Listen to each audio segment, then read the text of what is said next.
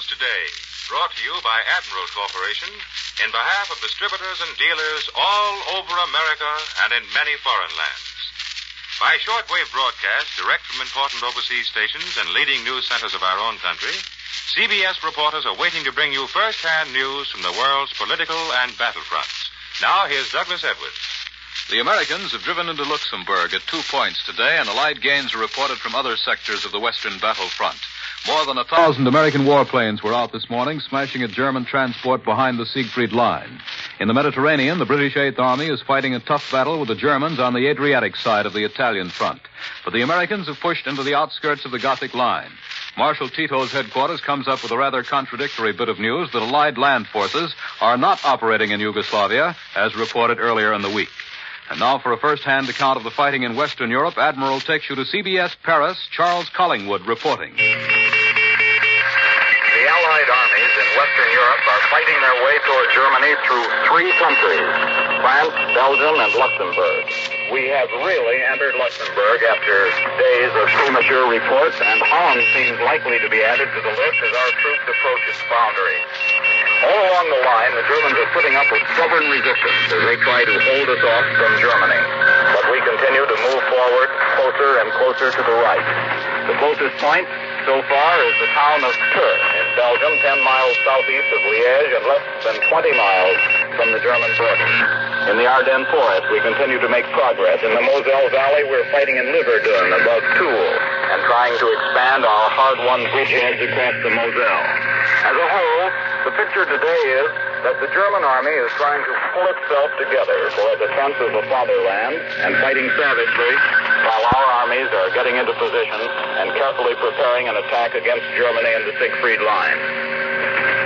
In Paris, the political news is the reconstruction of General de Gaulle's government. The great political fact here is the resistance, which is not a party, but a state of mind. And most of the new men in the government represent the militant groups who fought for France from within. These are the men whom France looks to as her future leaders. And even if we aren't familiar with their names, the French are Bigot, Paradis, Titien, Lacoste. And the French, who are an historically minded people, have a respect for continuity and tradition. So in the new government, there is old Jules Geneny, an elder statesman, president of the Senate, the Commons, and he stands for the continuity of the French democratic tradition. The new French government will have its trials and difficulties, but it is soundly based on the spirit and experience of the French people. This is Charles Collingwood in Paris, returning you to Admiral in New York. We're sorry that the signal from Paris was not as clear as it might have been. But now for other developments in the West, Admiral takes you to London, Ned Calmer reporting. The temper of the war reports is turning cautious again. From every main sector of the Western Front, from the Albert Canal operations in Belgium down to the Lorraine Gap, correspondents are filing dispatches describing major German resistance. It looks as if we may be entering a period similar to the fighting in Normandy before the German retreat began. Or as one correspondent up at the front puts it today, the war has now changed completely in type since last week, and the possibility of an autumn campaign cannot be ruled out. The prospect of a month or more of the toughest kind of fighting has not dimmed the revival of hope for an early peace among the British people. If you could have seen London today, you would have felt the rising tide of human relief and gratitude that at last, after 5 years, the struggle will soon be over.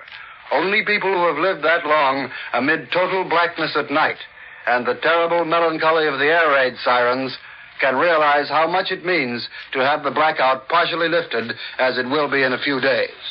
Only people who have lived so long under the irksome duties of wardens and fire watchers and home guards can know what it means to be relieved of these duties soon. There are many signs of this relief. Mothers and their small children are coming back to London after months in places of safety, believing that the German enemy, whom they call simply him, will never be able to launch his threatened rocket bomb in earnest.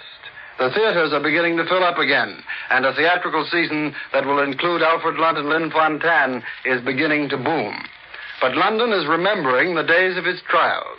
It's suggested that a medal be given to be known as the Order of the Weary Heart, to all civilian veterans of these 5 years. It's also suggested that a special award be given to the people who have managed to eat certain kinds of meat during that period, and to all those who at the worst moments of the Blitz had the courage to stay in bed. I return you now to Admiral in New York. You've heard from Ned Calmer in London and Charles Collingwood in Paris. More news in just a moment, but first here is Warren Sweeney with a message from Admiral Corporation. Admiral Corporation is the world's largest manufacturer of radio phonographs with automatic record changers. Consequently, when we tell you that the post-war Admiral record changer will be far superior to any offered before Pearl Harbor, you can believe it. May I ask a question, Mr. Announcer? I've got an automatic record changer that's given me a lot of pleasure in the years I've owned it. What's the Admiral got that's so different? Well, sir, to boil it down, the Admiral's superiority lies in its simplicity. Admiral has taken what was formerly a highly complicated mechanism and made it so simple in its operation that there's practically nothing to go wrong. Well, that's very interesting. But I'm rather proud of my collection of records. Will it protect them? Yes, there's far less chance for chipping or breaking your precious records in an Admiral. And the new Admiral changer will greatly reduce the changing time records. Yes, sir, if you're looking for a radio phonograph with the best of everything, you'll certainly find it in Admiral. Now, here once again is Douglas Edwards. Allied troops in southern France continue to make good progress. For a summary of the news in that area and on the Italian front, Admiral takes you now to CBS Rome. Winston Burdett reporting. The Germans in central France are putting up a stubborn fight on the approaches to Belfort Pass. They have considerable forces lined up on the north side of the Doubs River, covering their roads of withdrawal eastward toward the historic gateway to Germany. On the south side of the river, we have been closing in steadily toward the pass. American troops have pushed 24 miles up the valley from Besançon. Further east, French forces at one point are only 18 miles from Belfort, at the entrance to the gap where we will see the opening phase of the battle for Germany itself. Writing from Besançon today, CBS reporter Eric Severide describes our crossing of the old German occupation line which divided France until November 1942. It's immediately apparent, he says, that French life north of the line where the Germans had been for 4 years had been much harder than in the south. And Severide says, I quote, "For one thing, the FFI, the French resistance forces, are not so well organized on the north side. The long German occupation meant that many more young men were shipped off to Germany. The Germans here have been executing Frenchmen for the slightest offenses, such as breaking the curfew. Food is a far more serious problem here. And when the French in Algiers talked about the great loss of weight among French people, they meant those here in the north, where it is actually true." End of quotation. The German army here in Italy is still fighting its own hard, separate battle. It's as though there were another war on this peninsula, unaffected by the collapse of German arms elsewhere.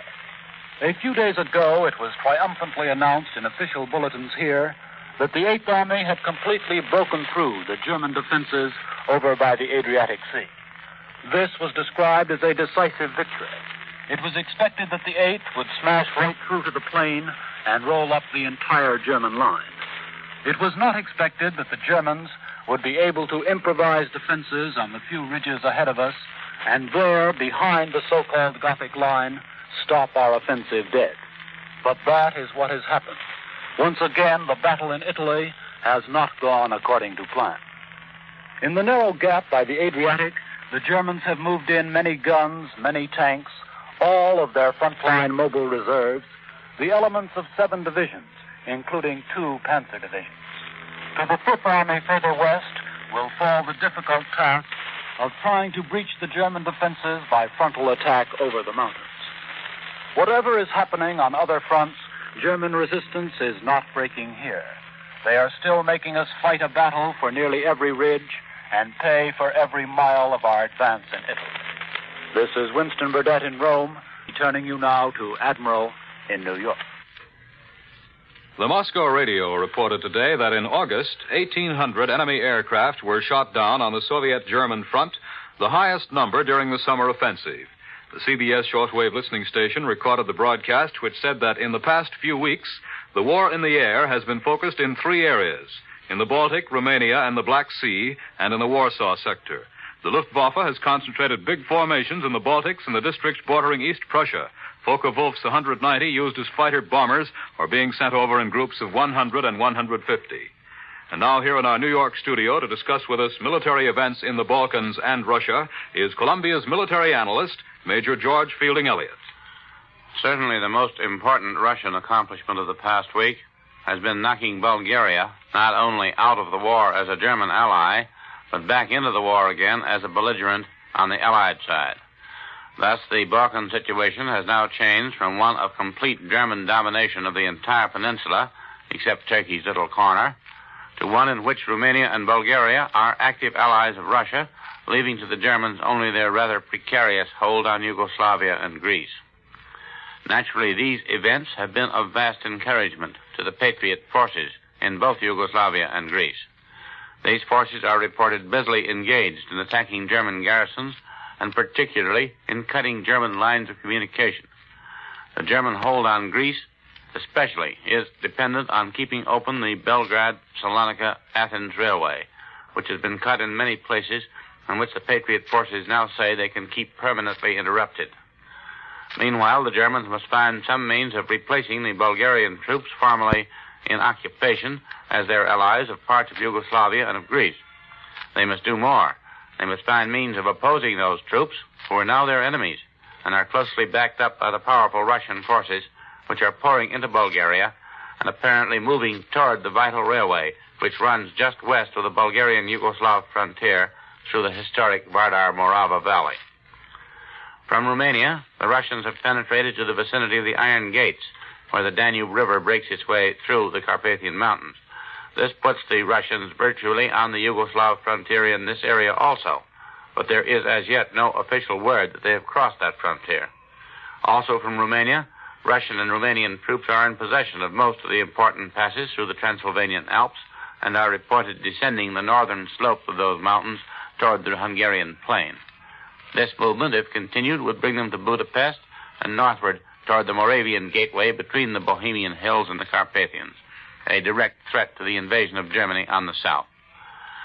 While the Germans' hold on the Balkans is thus cracking, and while her last ally, Hungary, is thus directly menaced, there are many indications that the storm of battle is about to break in full force against the German defenses in the east.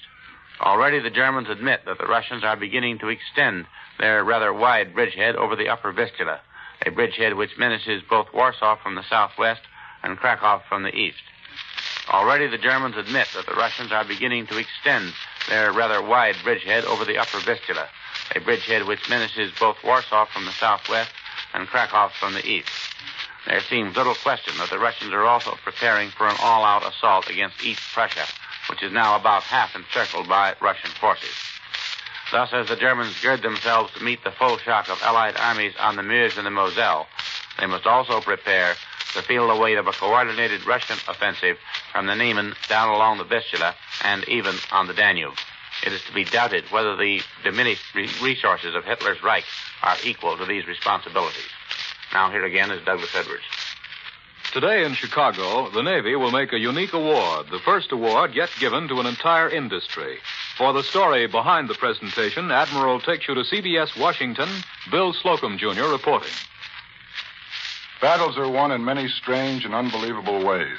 Many a ship still sails and fights because some, in fact thousands, of patriotic women were willing to part junior with a neighbor and go off to the wars to the best of their ability.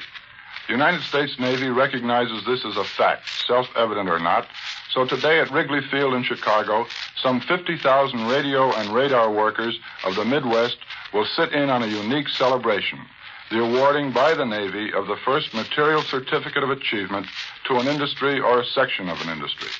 This unprecedented award will be given formally to the Radar Radio Institute of Chicago, Incorporated, which consists of 65 various manufacturing groups which have banded together for the duration to share one another's personnel and production achievements.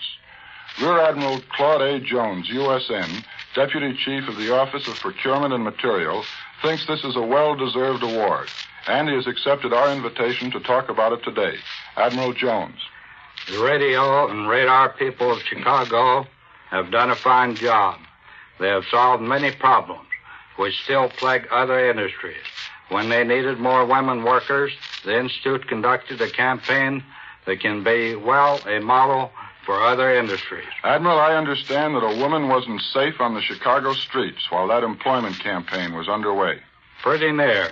The industry had agents all over town asking women if they'd like to work on this secret and delicate radio equipment. Shoppers were stopped leaving stores, and if the woman claimed she had to get her purchases home, why, the agent would say, "Madam, we'll send your stuff home in a taxi. You just climb in this bus, and we'll have you working in a couple of hours." And they did, too. This secret radar equipment is obviously very difficult to discuss from coast to coast. Just how valuable in the war effort is this great secret weapon? First, radar is unquestionably the greatest scientific development of this war. Last year, the British were willing to accept the loss of 41 planes as well worth the eradication of the city of Peenemünde, because there the Germans were engaged in research, development, and construction of radio location equipment. By attacking such an objective, future raids in Germany were deemed safer, and the heavy loss in planes was deemed a small price for the damage inflicted on enemy defenses. What is your opinion of peacetime radar, Admiral? For security reasons, I can only say radar will have many uses. It is a very useful invention, and the Navy is proud of the part it had in helping to develop it. One other thing. Have you anything you'd like to say to the radio and radar workers in Chicago? Yes. First, well done, and keep it up. Second, we can use all your building now and a little more. In fact, a lot more. Thank you, Rear Admiral Claude A. Jones, USN. I return you now to Admiral in New York. And now for a report from Spain, already in progress. Admiral takes you to CBS San Sebastian. Glenn Stadler reporting. And even though they must know by now that the war is lost, they apparently regard this as only a temporary setback, merely retarding the master race's ultimate domination of the world. These facts appear daily in the Nazi press, which reaches Spain on Lufthansa planes arriving in Barcelona every 2 days. Chief exponent of redoubling the planning of peace for future wars is Das Schwarze Korps, official organ of Himmler's SS. The main German virtues, it claims, are the desire to dominate the world by force and the invincible inclination of educating German children to believe in the absolute right of militarism. To make certain that the youth is properly impregnated with this idea, Hitler has been sending out his most trusted fanatics to give pep talks. And Major Wolf, speaking to 16-year-olds on their way to the front, told them that the Nazi soldier was the best in the world and never was personally defeated, even though enemy mechanical superiority might kill or capture him. The SS paper asserts it's much better to send boys out to die on the battlefield than abandon them in the streets with only the prospect of growing up to be dishonest businessmen, which it says is the case in New York and London. Das Schwarze Korps states that dishonesty is synonymous with democracy. Thus, Nazi fanaticism prefers death to absorption of thought not in tune with the Hitlerjugend song, "Today we own Germany, tomorrow all the world." Our youth must carry on with the conviction, the Hamburger Sonnenblatt says, that Germany must always be militant and aggressive. This is Glenn Stadler in San Sebastian, returning you to Admiral in New York. Southwest Pacific Headquarters reports continued unopposed air attacks on Japanese positions from the Moluccas to the Philippines, and a new amphibious landing which completed Allied conquest of the Schouten Islands off Dutch New Guinea. Heavy raids on Halmahera Island, southern guardian of the Philippines, and the Japanese shipping and aerial center on Dutch Celebes were included in the reported air attacks. Other targets included Palau, Ceram, and Timor. Under air and naval cover, amphibious Allied units landed Thursday on Sopiori Island, adjacent to American-held Biak in Galevink Bay. There's no Japanese opposition, and it was considered unlikely that more than a handful of enemy stragglers were on the island. Admiral Nimitz announces heavy blows by American Pacific Fleet cruisers and destroyers and carrier-based planes against the Palaus, the Japanese islands guarding the Philippines on the east. The big guns of the Navy were directed against the Palaus on Wednesday, and it was a follow-up attack to the blow delivered the day before by swarms of carrier fighter planes and 90-ton bomb assaults by Southwest Pacific land-based bombers. Carrier planes also took part in the Wednesday strike, while naval shells were wrecking or damaging buildings and defense installations and starting major fires on Anguar, the southernmost of the group. And now for the news on the home front, Admiral takes you to CBS Washington, Joe McCaffrey reporting. James Burns' recommendation, blueprinting the nation's reconversion structure, is receiving a mixed reaction on Capitol Hill. The War Mobilization Director's suggestion that Congress appropriate up to $2 billion next year, if necessary, to keep farm prices from slumping heavily has won a favorable reception. Senator Russell declares Congress has made a solemn commitment to the farmers to maintain the price of basic commodities at 90% of parity for 2 years after the war. And, continues Russell, we've got to keep that promise no matter what it costs. The reaction was not so favorable, however, to the proposal for an unemployment compensation schedule of $20 a week for 26 weeks. Lawmakers say there is little chance that Congress, having rejected it once, would reconsider the unemployment plan. Opinions here indicate that Burns' recommendation for repeal of the excess profits tax after Japan is defeated will receive congressional support. Post-war repeal of the excess profits tax on corporations has been advocated a long time in Congress and is backed by some of the most influential men on the tax-writing committees. In his broad program for meeting post-war problems, Burns suggested that when Germany is defeated, many of the present economic controls be lifted and that there be a return to the 40-hour week. Labor has endorsed this hour's cutback, but both the CIO and AFL is already on record in many quarters as believing that workers should have a higher base pay. They are beginning a campaign to obtain for workers the same pay for a 40-hour week that they have been receiving for 48 hours. I return you now to Admiral in New York. Southeast Asia Command Headquarters announced today that the 5th Indian Division has gained more ground on the Teetim Road. Fighting along the last 8 miles to the Manipur River in contact with the main body of Japanese retreating in Burma from eastern India has been the main order of business. Hitting Japanese communications, RAF long-range fighters attacked a railway south of Moulmein in lower Burma and shipping in the Gulf of Martaban off Tenasserim. The British news agency Reuters reports from Stockholm today that Allied submarines operating in the Skagerrak, the 80-mile-wide strip of water separating northern Denmark and Norway, are said to be the main reason for the invasion fever which has gripped the Germans in Denmark. A neutral traveler who's just returned to Stockholm from Copenhagen, where he was in touch with members of the German command there, relayed the report. He added that the Germans believe that the Allies are concentrating invasion fleets in Britain and Iceland to seize Jutland, then Zeeland, the island on which Copenhagen is situated, and then land on the German Baltic coast. The role of the submarines would be to prevent those units of the German Navy now reported to be lying around the Swedish Baltic island of Bornholm off the southern tip of Sweden from attacking the invasion fleet. This report is supported by survivors of the German ship Westphalen, which was sunk on Friday. And now, once again, here is Warren Sweeney with a word from Admiral. When Hitler and Hirohito have cried quits, you probably anticipate owning a home freezer for the quick freezing and storing of foods. And we assure you, you'll be mightily impressed by the many exciting features of the Admiral home freezer. Your Admiral home freezer will simplify all your meal planning, for your Admiral will keep a large variety of foods on hand, permitting last-minute planning of menus. Your Admiral home freezer will make it easy to serve well-balanced meals, too. Meals can be prepared to meet all health requirements. Small quantities of necessary diet foods can be used without losing the rest of the package by spoilage. Yes, your entire plan of meal preparation will be made easier and more appealing when you own an Admiral home freezer, made by the same expert organization that has made Admiral Radio America's smart set. The war news on all fronts has been encouraging during the past few weeks. But we can't be lax in our war production.